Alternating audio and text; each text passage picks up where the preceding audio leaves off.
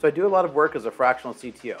With over a decade of executive leadership and a solid 25 years in software development, I've mastered the art of transforming technology, teams, and products. So Linus Torvalds always has been a straight shooter, and his take on AI is certainly no different. So he often cuts through the hype, refers to AI as autocorrect on steroids, and let's dive in a little bit more and see what he thinks about AI and where its place will land in the market.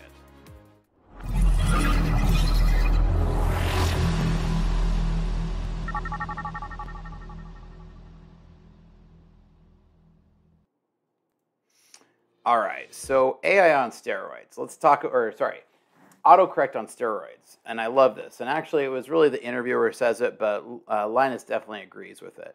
So I've always considered Linus Torvalds to be one of the great minds in the computing era. And if you don't know who he is, well, let me help you a little bit. So he's the original creator of Linux in 1991. And then also later went on and was the creator of Git because he was frustrated with all the current code repository tools.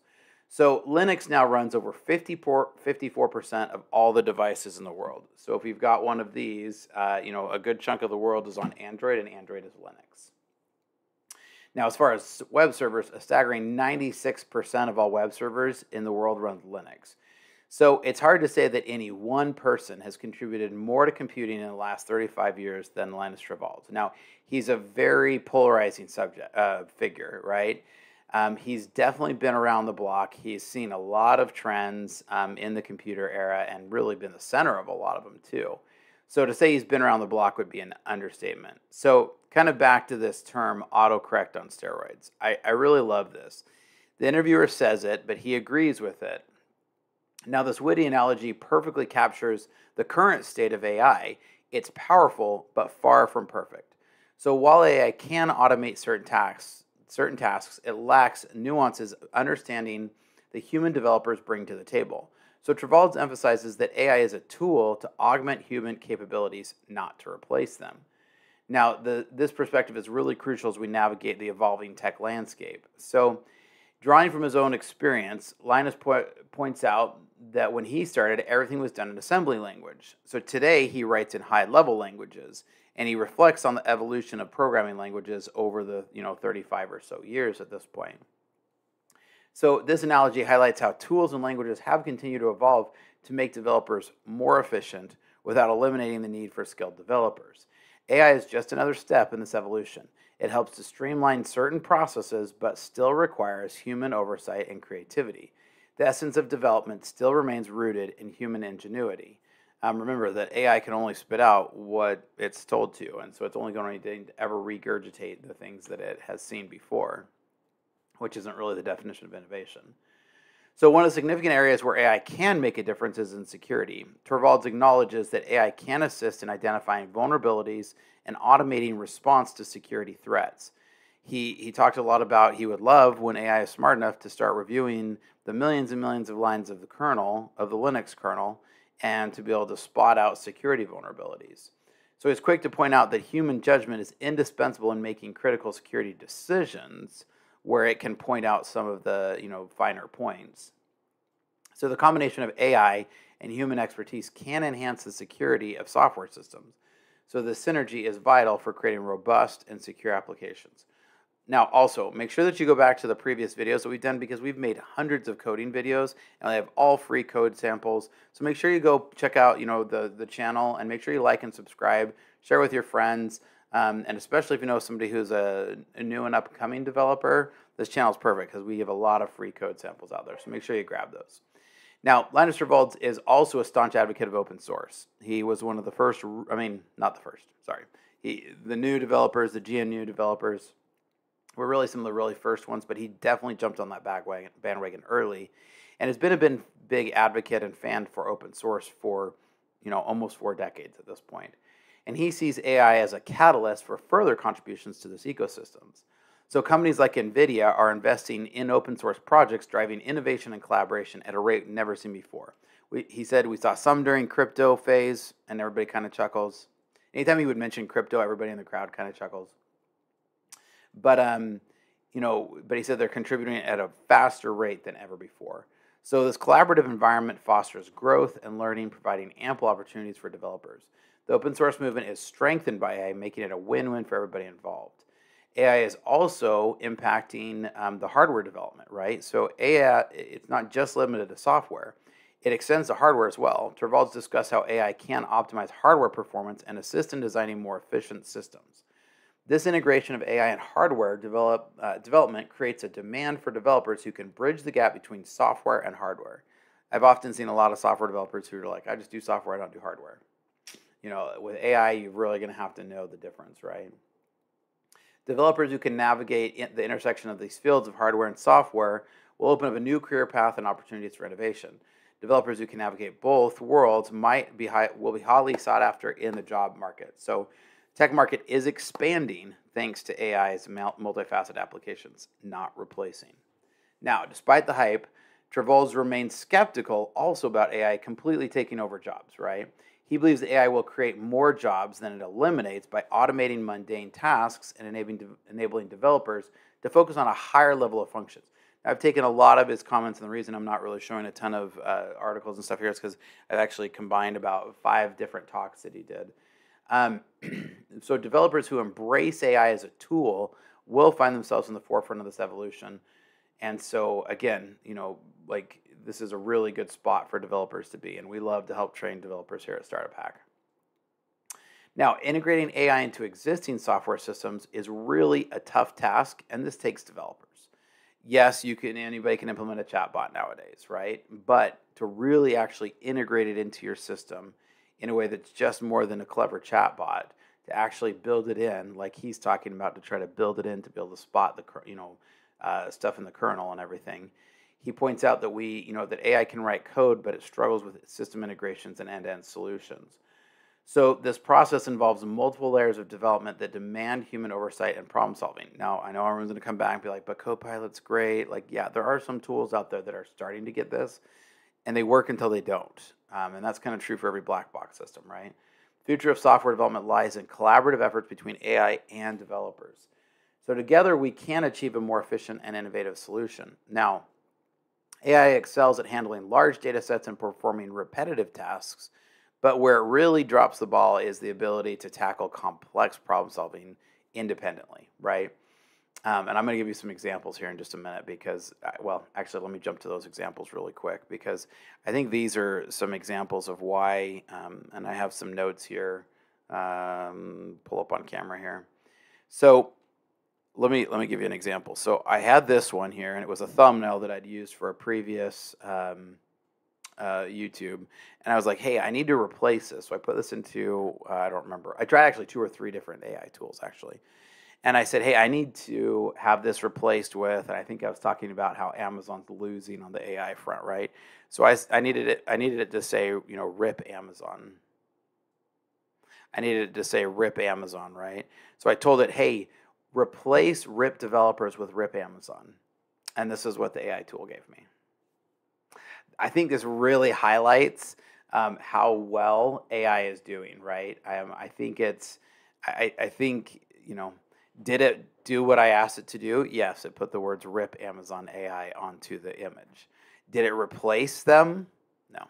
Now, some might add, well, this is image, this is but I mean, to me, at the end of the day, I've found repetitive times that I've run into this over and over again because I've seen a lot of different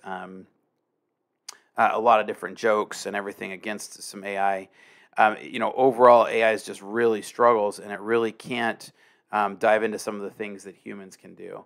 So, in the end, AI is going to have a tough time really being able to try to compete wholeheartedly against a human in being able to do judgment as well as other things, right? There's still just a layer of human creativity and implementation that we're always going to see from AI. I know I've shared before, but there's a joke when ChatGPT first came out.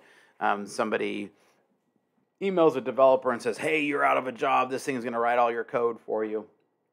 Last night I had it build a whole website for me, and the guy's like, "All right, cool. Show me your website. I'm curious to take a look." And he was like, "Sure, here it is." And the guy copies and pastes C:/mydocs/mywebsite.html. And that just goes to highlight and kind of this joke around how AI is at problem solving, right? AI excels at handling these large data sets, but it really can't problem solve. And that's really the big thing that AI is going to always struggle with compared to a developer. Now, there's some big tech companies that are playing in this space, obviously.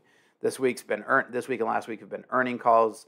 We are seeing, don't quote me exactly on this number, but I think it was 35 billion that Meta put in so far this year on AI spending. A lot of that, is going into infrastructure and hardware. And so a guy like Linus, who's looking at the kernel and the investments that's going into that, is really happy. That's a great win for him, right? So big tech companies like NVIDIA are playing a really crucial role, and we're seeing AMD is also starting to really fight back. We're seeing Intel talk about AI chips. And all of these have to be open source in order to be able to play in the AI space. So for somebody like Torvalds, he sees a positive development as it drives innovation and resource sharing. This contribution helps democratize access to cutting-edge technologies, enabling smaller companies and individual developers to benefit.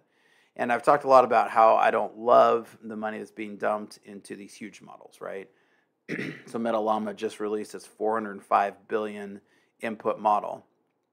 And Zuckerberg admitted hundreds of millions of dollars were put into building that model and getting it trained. So, you're not just going to spin up a server really quick on DigitalOcean and host that. One of the minimum servers to host a true LLM, to actually host your own LLM on DigitalOcean, is almost $10,000 a month. I don't know a lot of startups that are running in that level of single server. That's for a single server. I don't know a lot of startups that are running in that level of single server expenditure. Now, if you just want a little chatbot, sure, there's lots of $20 and $30 a month services that you can buy those and spin those up with. But if you actually want to be doing cutting edge contribution, we've got these big companies, Microsoft, Meta, obviously NVIDIA, obviously, OpenAI. I mean, there's Google. Every single one, Amazon. They're all spending billions of dollars right now dumping into AI, and so this is all going into open source. So this is a great time for the open source community and to continue to really foster that growth and innovation. And it's going to provide a fertile ground for new ideas and solutions. I think that what we will see with this AI hype, bubble, whatever you want to call it, I do think what we're going to see is in 2024 and 2025, we're going to see a lot of people who are like, great, we've got this new tool. How do we use it? How do we integrate it? And I think that's going to require developers. So Linus Torvalds concludes that AI will be a powerful tool for developers, enhancing productivity and innovation. However, not replace developers and the need for skilled developers. The combination of AI and human expertise will drive the next wave of technological advancements. The tech market is expected to rebound strongly in the fall of 2024 with significant growth into 2025. Developers who embrace AI and continuously adapt to new techniques will thrive. It's an evolving landscape. The future is really bright. Now, what I think we're seeing is a very similar thing to, and I talked a little bit about this yesterday, but a comparison to what we saw with Tesla's FSD. Now, I'm a super big Tesla fanboy. I'll just admit it. I loved them when I first climbed in one. I drove my first Model 3 Performance in 2018. I bought a Model 3 Performance in 2020. I love it. I'm not a car guy, but I love that vehicle. It's just fun to drive. It's easy. And FSD is fantastic. And so I bought FSD with my car in 2020.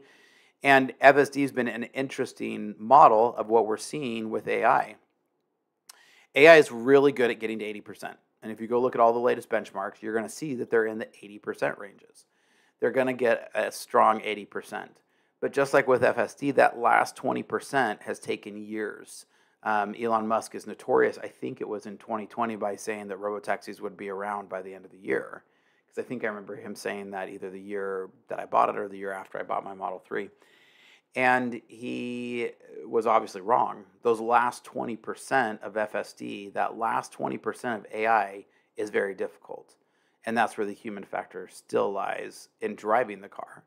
Now, it's going to be the same thing for software development. We're going to see that it will 30x, developers. Developers are going to become way more efficient because it will help us.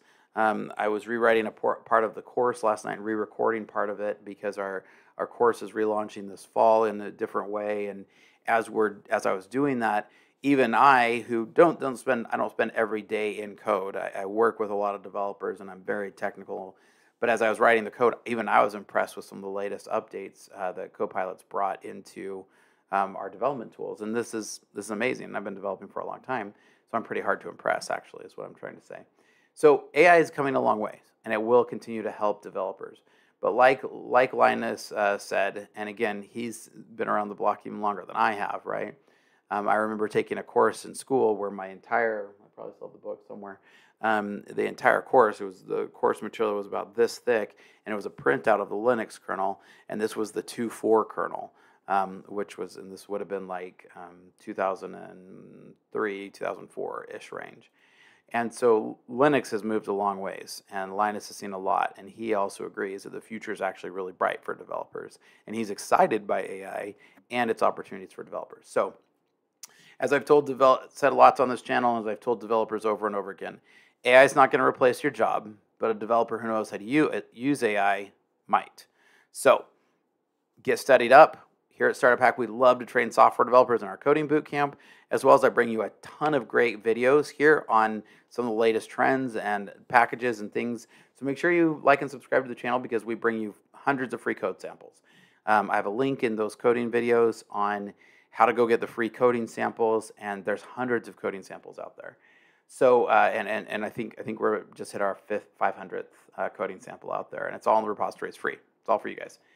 But we love to train software developers in our coding boot camps, and we love to build custom software solutions.